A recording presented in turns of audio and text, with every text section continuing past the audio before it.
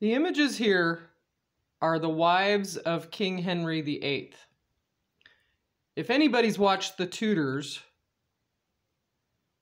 you can understand how it would be to be a child of one of these women.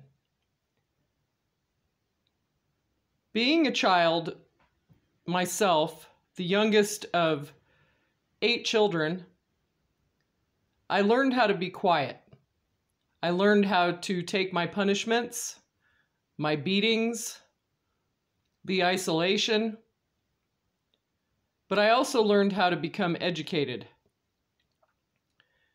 and to be decisive in my actions, to follow through when I said I was going to do something, and always being of a service mind. I always had a service mind because I had older brothers and sisters, which I didn't really know. My parents were older, so I had to be quiet, I had to isolate, I had to do as I was told, and most of the time that meant doing as I was told, but not what I saw. I was not allowed to do what I saw. So life was different for me. The point here is that the child that one of these women had, Queen Elizabeth, who ended up becoming the Queen of the Ages, she was a bright and colorful person, but she knew a lot of evil around her. Now, I didn't know this person. Of course, this was hundreds of years ago.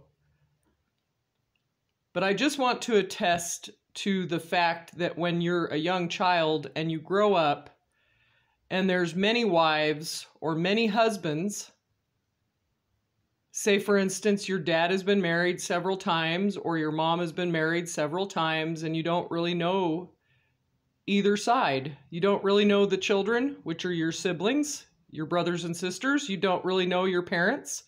You don't really know your aunts and uncles until later in life. And it's unfortunate.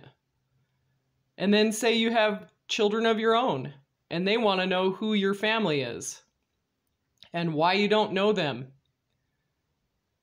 And then you get videos like this on YouTube where there's people that are talking about the woke generation, fighting generational curses, breaking financial curses, breaking curses of the generations, where they've decided to about face and follow what God has told them in their heart of hearts, or suddenly he rips them out of a situation that was not for them, and suddenly their eyes are open. I just want to remind you, if you've been in an abusive relationship, if you grew up in a household that was divided, a blended family. Take, for instance, the story of the man who said, Jesus, I am not worthy. I am number 82 child, the 82nd child in a polygamous family. My dad had 8 wives and there's 82 children.